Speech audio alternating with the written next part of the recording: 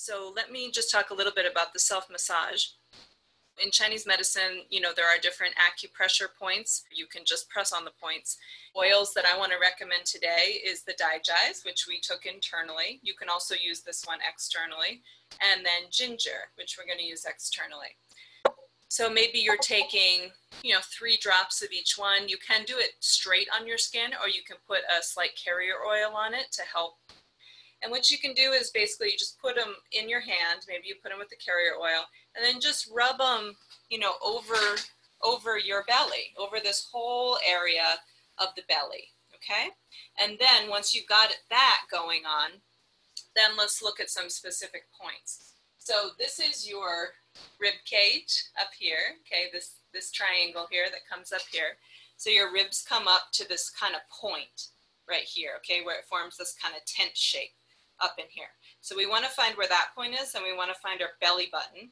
And then halfway between those two things is a special point for your stomach. And it may be a little bit tender. And so I like to use my middle finger to kind of massage because I can get a little more pressure going that way, but you do whatever works for you. If it's so tender, maybe you use like 3 fingers and you go pretty light, and you just start to stimulate that. You can go clockwise or counterclockwise, whatever works well for you. And so that point is right there. And then the other points are going to be to the sides of the belly button. And so the way that you're going to find that is find your belly button, and then you're going to come out there's going to be what's called the rectus abdominis on the side here. So if you come from the side of your abdomen into the rectus abdominis is the one where you see the 6-pack right here. It's a very large area. So you come from the side and you feel where its edge is. And then there's your belly button, and then you go halfway. And that's this point that we're looking at here. Otherwise, you can find your belly button and go 3 of your fingers out to the side. And these points are on the 2 sides. And these ones are for the large intestine specifically.